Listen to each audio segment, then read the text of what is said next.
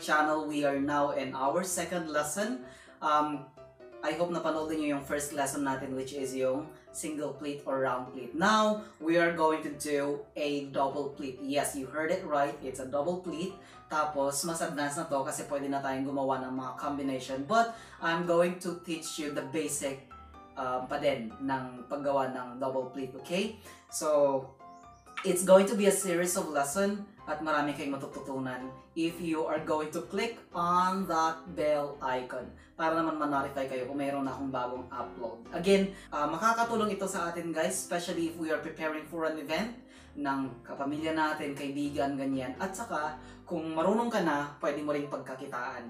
So, I have now here yung table natin, nalagyan ko na ng top cover. So if you don't know how to put in the top cover yet the proper way, please do watch my first video. Okay? So I'm going to use itong red cloth pa din kasi para makita natin yung difference ng round pleat at saka yung double pleat. Okay? So since pareho naman silang pleat, parehong kulay yung gagamitin ko. Okay? So again, yung gagamitin natin na thumbtacks, yung ginagamit ko na brand is Mitsuwa. Ang number is 153. And again guys, just a tip, yung pipiliin nyo na thumbtacks is yung shorter stem at saka yung may star dito sa head. Okay? Para hindi masyadong mahirap ipasok sa table or ibaot sa table. And yung ginagamit ko naman na pin, yung dressmaker's pin is Swan. Again, pag bumibili kayo ng pin, piliin niyo yung hindi siya kinakalawang, yung walang rust at saka yung sharp yung kanyang dulo guys, pointed siya dapat para hindi masyadong mahirap tusukin yung tela. And itong top cloth natin, sabi ko nga ilagay ko na para mas mapabilis natin yung video, hindi masyadong mahaba. Pag naglalagay kayo ng top cover, hindi niyo siya dapat, ayan, hindi niyo siya napipinch. Ano ba yung Tagalog term yan? Hindi niyo siya nakukurot. Baga, pag maluwang kasi yung tela yung pagkakalagay, pag ganyan mo, so nakukurot mo siya, napipinch mo siya. So yung tamang pagkalagay ng cloth dito sa cover is yan, hindi mo siya nakukurot. Again, if you want to know kung paano ilagay yung top cover, please watch my first video. So guys, umpisa na natin yung paggawa natin ng double pleat or yung box pleat. Ang una natin gagawin is kukunin natin yung center ng tela. Itong point na to, yung end point na to, kailangan magtagpo sila ng other end point. Yan. So, gaganyanin natin. Napaka-importanting mag-umpisa tayo sa center para pantay yung pagkakagawa natin. So, kung yung single pleat na ginawa natin in the previous video, hindi tayo gumamit ng center. Pero for the double pleat or the box pleat, kailangan natin hanapin yung center para pantay yung pagkakagawa. Alright? So, ayan. Ipantay lang natin yung dalawang edge hanggang umabot tayo doon sa pinaka-gitna.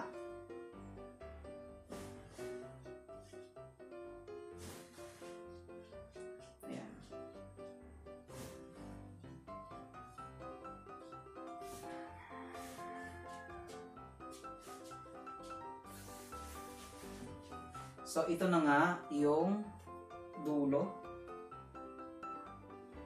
So, ito yung center.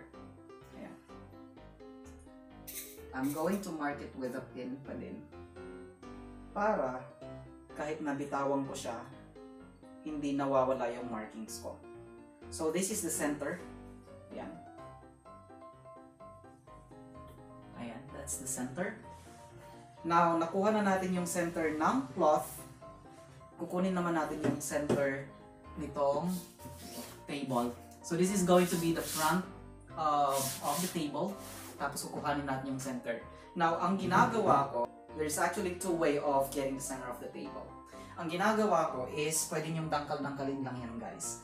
Isa, dalawa, tatlo. So, dito, sa pangatlong dangkal, ipipin ko to. Ganyan. So, this is going to be my marking again. Wait lang. Ayan. So, sa kabilang side na naman, dadangkalin ko na naman siya.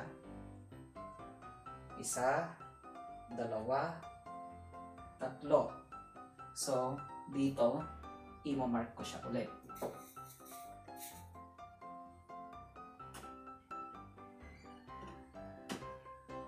Alright.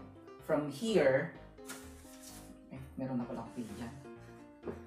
From here, gagamitin kong pang measure yung tela pa din. Like this one. Okay? Gagawin ko, I'm going to put the end point of this cloth here. Sandali, lalapit ko yung camera.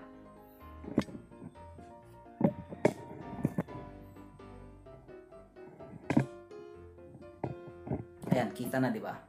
So, I'm going to put the end point here. Tapos, dito sa kabila. Tapos, oh, sorry. Ayan. Kaka na ako, guys. Ayan. Tapos, i-fold ko lang to into 2. So, ito na ngayon yung magiging center ng distance from here to here. Okay? So, ita-transfer ko lang tong pin na to dito. So, this is going to be our center. Tatanggalin ko na yung isa. Alright, so this is our center. This is the center of the edge of the table. So, yun yung first step kung paano kuhanin yung center ng table natin. The second step will be, this is going to be more accurate para sa akin. Yung dangkal-dangkal kasi, pang mabilisan lang yun. Tansya-tansya lang siya kumbaga. But if you want it more accurate, ang ginagawa ko is, nakita nyo yung ginawa ko doon sa gitna kanina, i-tap ko yung point, yung end point, tapos hanggang doon sa isang pin na minark ko. Tapos i-fold ko into 2 para makuha ko yung center. Now, ang gagawin ko is, I'm going to measure this table from corner to corner. Okay? From corner to corner. So, gaganin ko siya para siguradong sakto. Gaganunin ko siya. Ihuhulog ko muna yung cloth, guys. Ganyan. Tapos, hanggang sa may end point sa kabilang corner. What I'm going to do is, I'm going to fold it twice or fold it into 2. Ayan. So, ito na ngayon yung magiging center. So, gagawin natin. Tingnan natin kung tama ba yung pag-measure natin doon sa una natin ginawa. I'm going to, itong end point na to, lalagay ko sa my corner. Tapos, babawiin ko dito sa kabila. Now, kung titingnan natin, guys, kasi kanina yung first na pagkuha ng center is tansya-tansya lang. Medyo malayo yung distance, right? So, I'm going to transfer it here. Ito na yung magiging center natin. Now, let's double check. Alright? I'm going to put the end point from one corner ayan, to the other end of the table. Alright. Now, I'm going to fold it into 2. This is now our center. Going to put here sa isang point and from another point. So, sakto. Ito yung center natin. Mali kanina yung pagdadangkal-dangkal natin. Ginagamit ko yung dangkal method. I'm going to call it dangkal method pag nagmamadali. Anyway, nagagawan ng paraan yun. Lalo na pag marunong ka na sa mga skirting ganyan, nagagawan mo ng paraan. Paano hindi siya mahahalata na hindi mo nakuha yung center. But for beginners, kailangan nating sundin yung tamang pagkukuha ng center ng cloth at saka ng table. Alright guys, so umpisa na natin yung paggagawa ng double pleat or ng box pleat. Okay? Kanina, kinuha ko yung center, right? Nandito yung center. At yung center ng table. Ang gagawin lang natin is, ipipin natin siya from the center of the cloth hanggang doon dito din sa center ng table. So, yung tamang pagpipin, again, tinuro ko yun sa first lesson natin. Please go back doon sa first lesson natin kung hindi nyo pa alam paano. Ganyan. So, meron na tayong meron na tayong first pin doon sa pinaka-center. Sige na nga, tuturo ko na nga sa inyo dito yung tamang paglagay ng pin. Okay? So, sa tamang paglalagay ng pin, guys, tatanggalin ko muna to ha. Tatanggalin ko muna. Pero, I'm going to hold pa din para hindi mawala yung center natin. Now, ang gagawin ko is, ipipin ko muna tong red na to. Okay? Red cloth. Ayan, may butas naman, so matatandang ko siya. Itinusok ko siya dyan. Tapos, ang gagawin ko is, itutusok ko dito. Tapos, palabas, ha? Palabas, ganyan. Pero, wag masyadong mahaba yung ilalabas niyo na pin. Konting-konti lang para ma-lock siya. Para hindi siya natatanggal. Ayan. Tataas yung pin. That's normal, but hindi matatanggal yung cloth. Okay? Tataas yung pin, pero hindi matatanggal yung cloth. Now, take a look at this one. Lalagay ko muna to para mark ng center. Kunwari, pinin mo siya dyan, tapos itinusok mo lang siyang ganyan. So, parang okay naman, di ba? Pero pag hinihila mo, pababa, hindi siya natatanggal. Pero pag nahila, pataas, ayan, natatanggal siya, guys. Kailangan natin siyang i-lock. So, yun yung tamang paglalagay ng pin. Okay? Again, if you're going to pull it up, hindi siya natatanggal. Now, first thing to do, pag gumagawa tayo ng double pleat, separate ko lang yung other end or other part ng cloth sa kabila. Make sure na yung sahig hindi maalikabok para wag naman madumihan yung cloth natin, or you can put the cloth on top of the table. This is for tutorial purposes, kaya ako siya hinuhulog para hindi masyadong mahirap yung pag-demonstrate ko siya sa inyo. Okay? So, what we're going to do first is to make a pleat. Ganyan. Siguro mga 2 inches. 2 inches, ganyan. 1, 2. Tapos, from the corner, ipipin natin siya.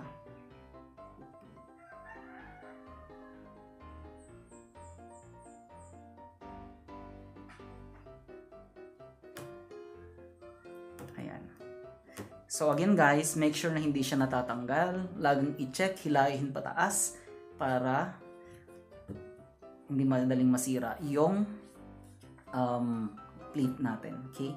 Tapos, gagawin natin is i-measure natin. Gagawa tayo ulit ng pleat dito sa kabilang side. So, i-measure lang natin to. Ganyan.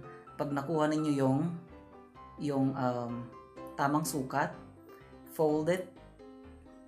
Okay? Fold it. Tapos, babalik dito sa gitna.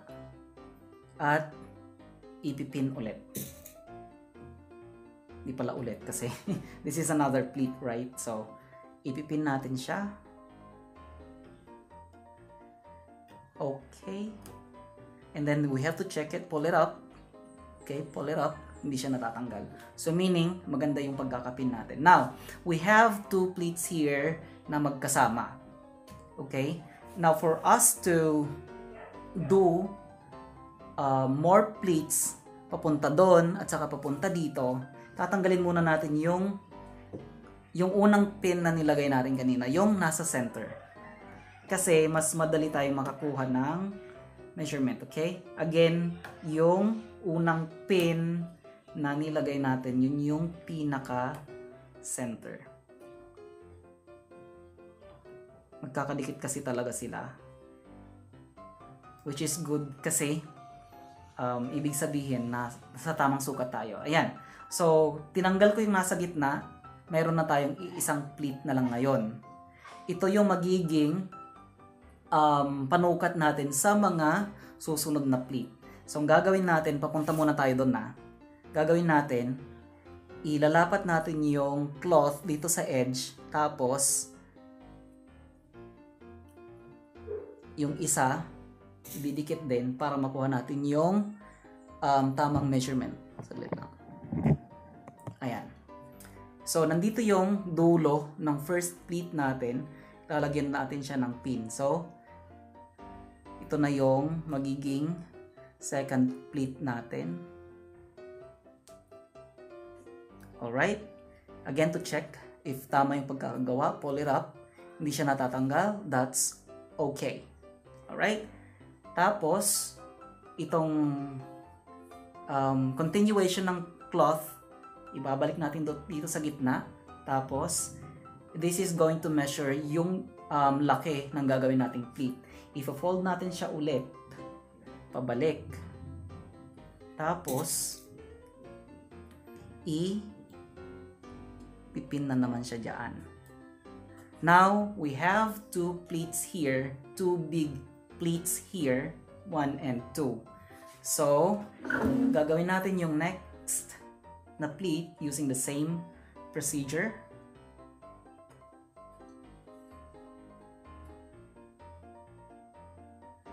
Ayan.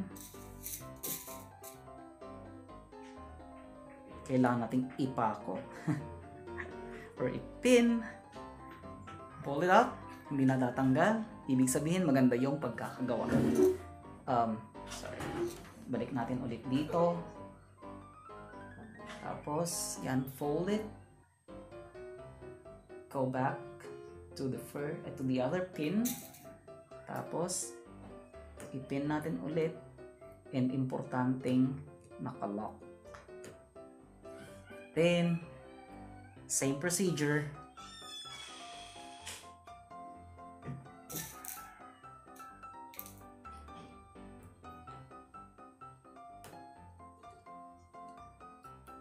Pull it up, hindi natatanggal. Maganda yung pagkakapin. Fold it from the other end. Tapos, ipin ulit. Okay. Tapos, another one here.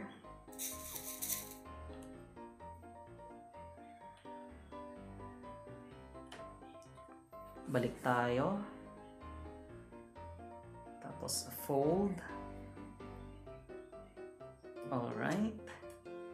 Lagyan ng pin ulit. Now, I'm not sure kung yung sukat nitong pleat na to, ito yung distance from one pin to the other pin, is sasakto dito sa corner. Now, let's see. Ang ganda ng pagkaka-estimate natin, guys. So, sumakto lang. I'm going to put a pin here.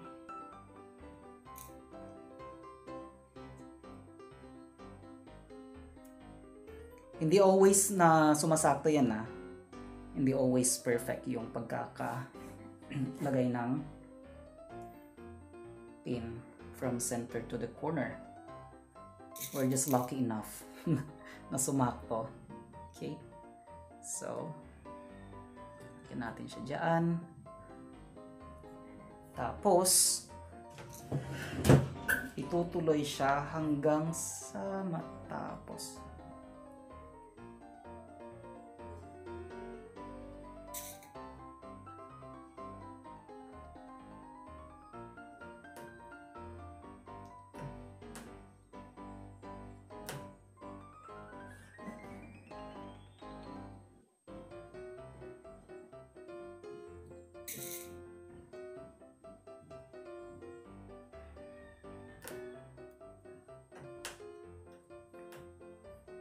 Ayan, so ang laging ginagawa ko, guys, is malagyan ng pleat dito sa harap kasi ito naman yung importante.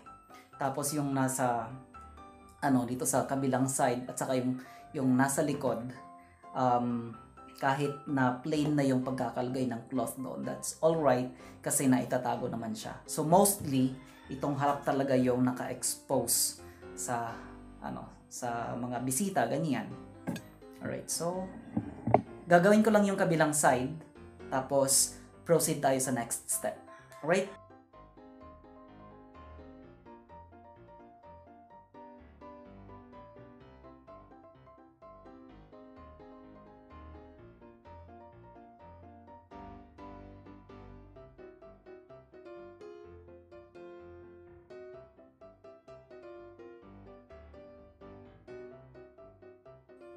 Okay, so tapos na tayo guys sa first step. Let's proceed to the next one. Gagawin na natin yung box pleat.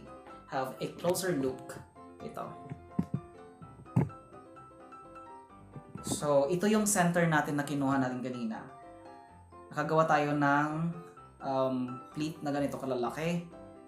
Paikot ng table. So, ang gagawin natin, kuhanin na naman natin ulit yung center. Ayan. Tapos, yan, ito yung center niya. Ito. Ipipin natin siya dito sa gitna.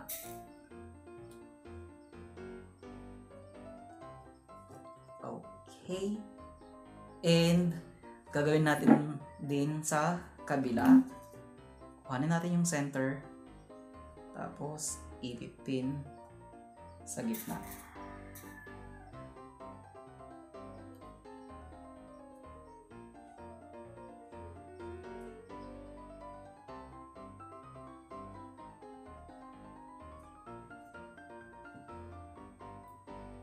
Alright, so mayroon tayong dalawang pleat na. Ganito yung gagawin natin sa lahat ng malalaking pleat na ginawa natin. So nakuha na natin yung center ng dalawang pleat na ito. Dito natin makikita kung sakto ba yung measurement natin. Now, kung pagdidikitan natin sila guys, parang mayroong ano, diba? Yan, kita niyo ba?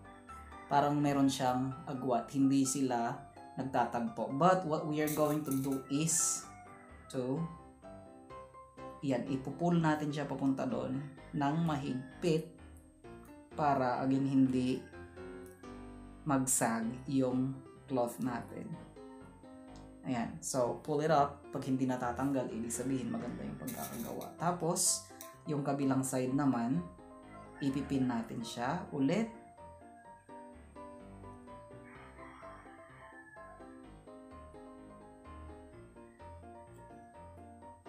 Check it again, pull it up, hindi natatanggal, ibig sabihin maganda yung pagkakagawa. Now, so tamang-tama lang yung measurement natin guys. Sumakto, ayan, nagtagpo silang dalawa kasi they are meant to be. Okay, so gagawin lang natin yung ibang pleat. Ganyan. Pagtatagpuin again.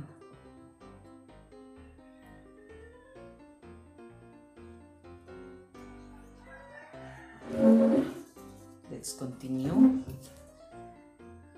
Kuhanin natin yung center, ibalik.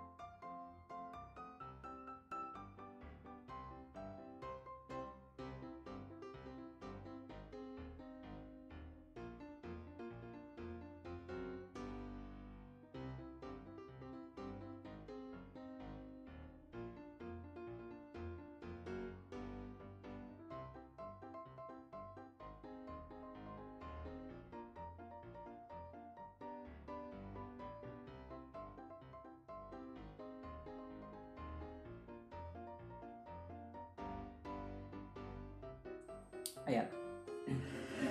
So, yung corner, ganun pa din. Kuhanin natin yung gitna. Ibalik sa center. Tapos, ipin.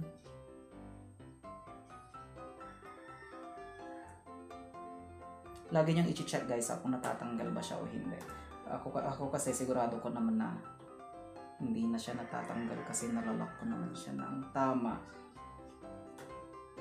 Ayan.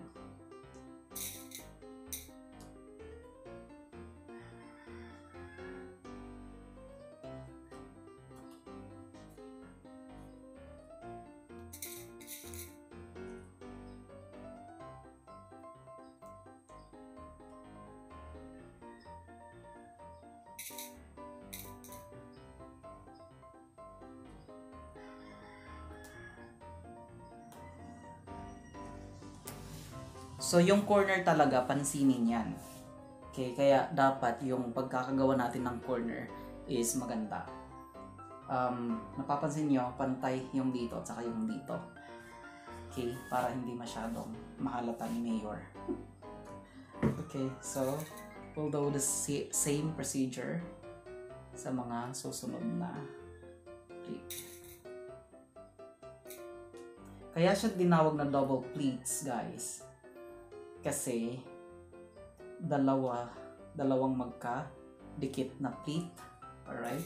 Box pleat din yung tawag sa kanya kasi para siyang box. Now, again, using a double pleat or a box pleat, ano siya, pwede ka nang gumawa ng mga combinations dito. It's going to be a bit of advanced skirting na.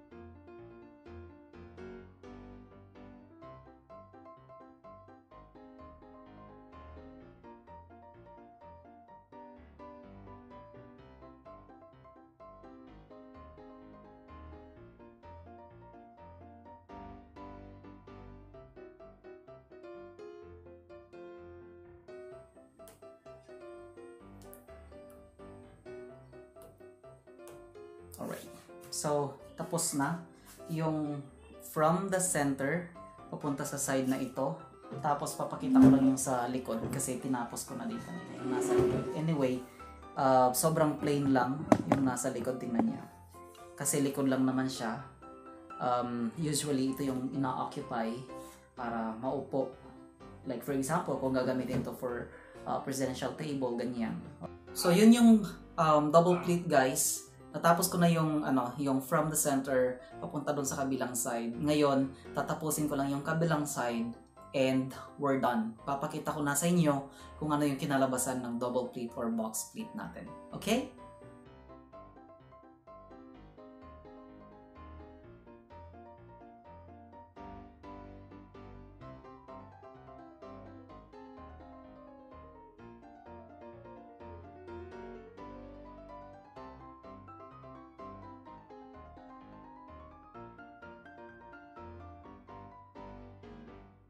Guys, ito yung center ng table.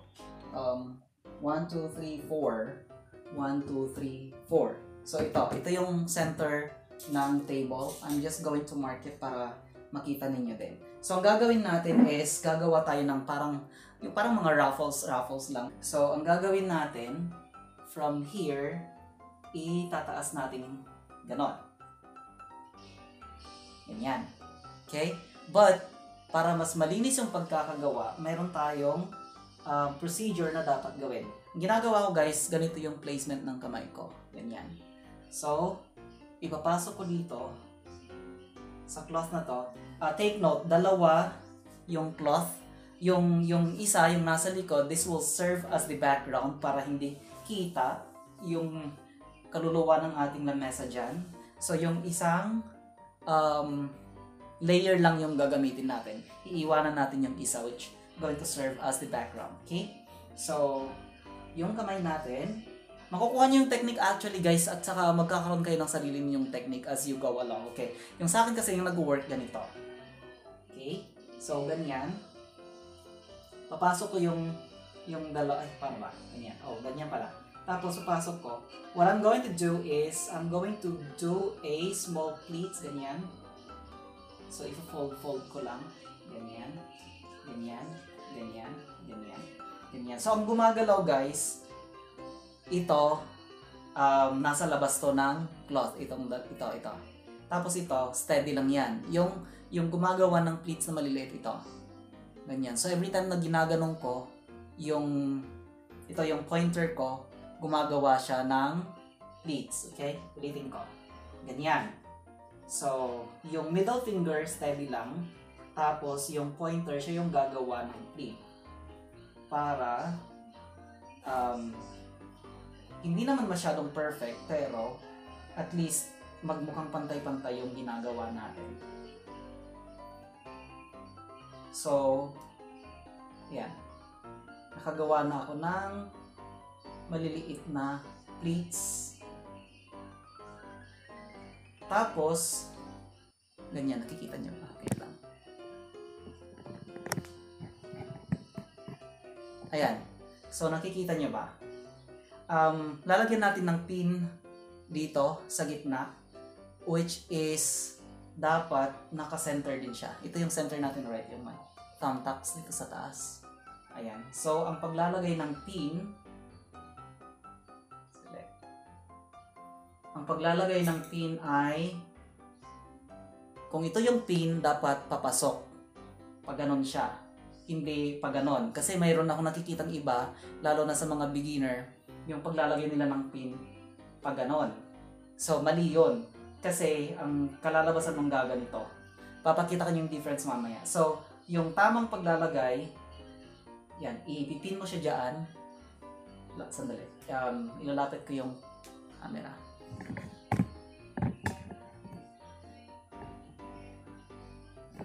So, yung tamang paglalagay niyan ay ganito. Papasok mo dito. Yan. Dito. Tapos, ibabalik. So, kung matigas guys, do not push it with your finger kasi baka masugatan kayo. Ang ginagawa ko, kuha ko ng part ng cloth at saka yun yung ilalagay ko muna bago yung finger ko tapos ipo-push. Okay? In that way, mas safer at hindi masusugat yung kamay natin. Ayan. So, nakagawa na ako ng isang ruffle. See it? Okay? So, ito yung itsura niyan. Bubuka mo lang siya ng konting ganyan.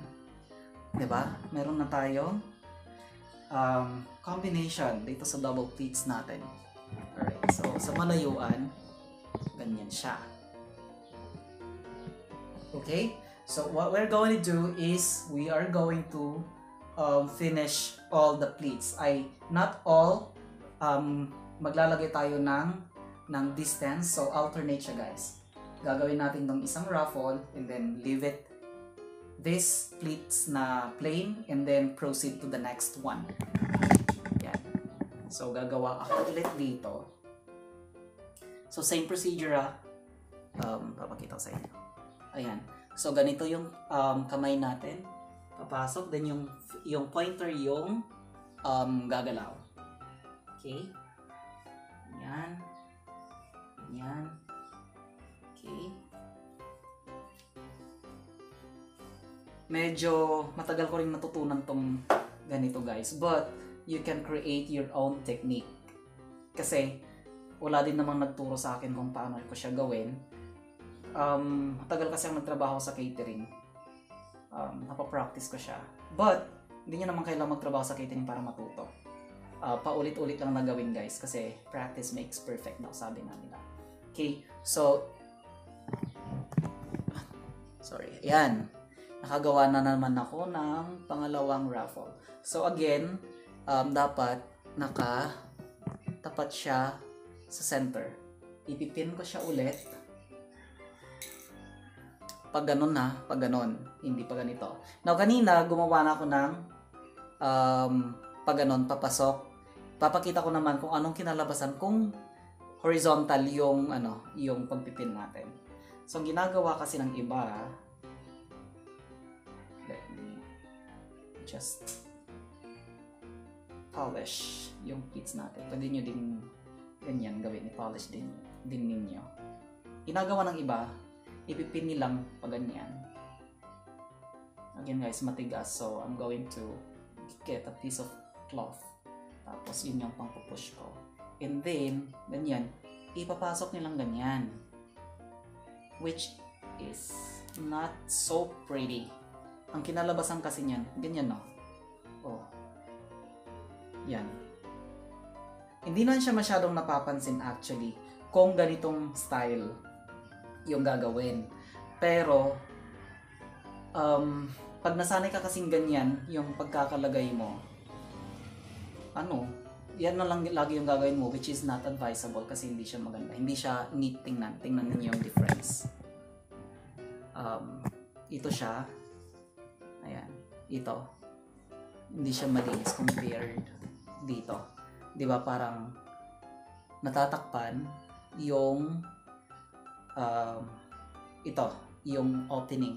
So natatakpan siya unlike dito na nakabuka. So kailangan kong ulitin to guys. Right? Para mas malinis, uulitin ko siya from the bottom.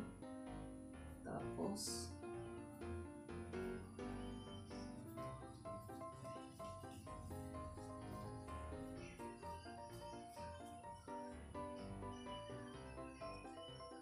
so ayan. Kailangan nyo lang ding tansyain yung saglit lang. Yung distance ng yung ruffle dito from the edge at saka yung dito. So para hindi sila pangit tingnan. Ayun, mas malinis kasi pag pantay-pantay, di ba? Yan. Alright. So, inaayos-ayos ko lang konti para mas maganda yung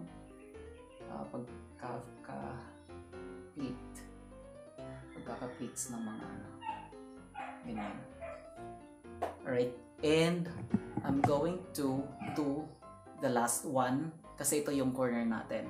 So, maglalagay tayo ulit ng bakante dito and this is going to be the next ruffle na gagawin natin. So, again, from the bottom, going to make a pleats going up. Ayan.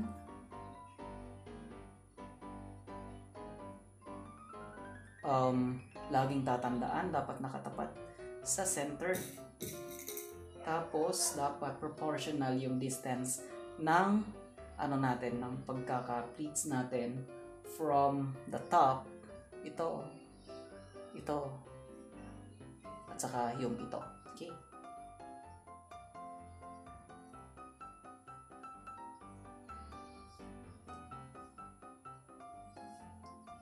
Hindi masyadong sharp yung mga pin na nabili ko guys kasi parang old stock ata yun. Hindi ko na na-check. Sorry. Kasi 20 pads yung binili ko eh. Okay lang sana kung mga isa-dalawang pad lang. At least ma-check ko kung may mga rusts. Okay. Yan. Alright. See? We now have 3 ruffles. 1, 2, and 3. And we're going to do the same procedure doon sa kabilang side.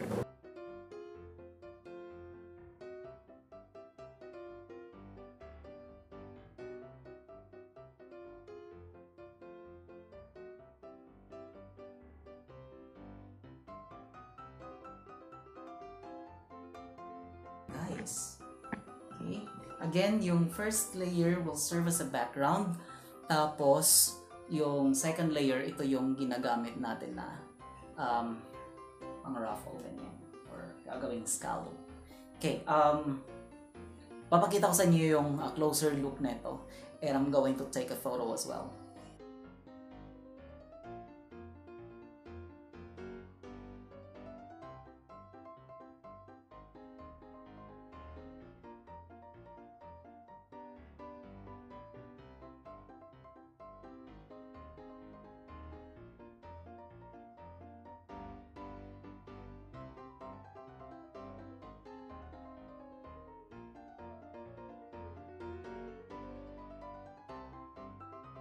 Alright, so we're done with the first combination na ginawa natin guys dito sa double pleats. And in my next video, I'm going to do another variation.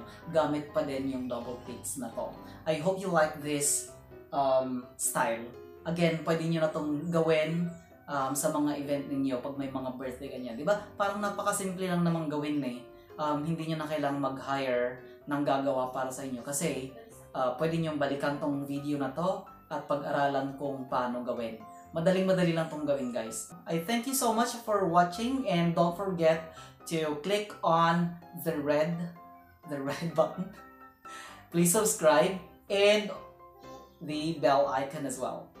Okay? And give me a thumbs up as well if you like this video. I'd like to give a credit to my teacher when I was in high school kasi siya yung nag-influence sa akin para gumawa ng mga table skirting kasi noon sumasali ako sa mga cooking contest ganyan.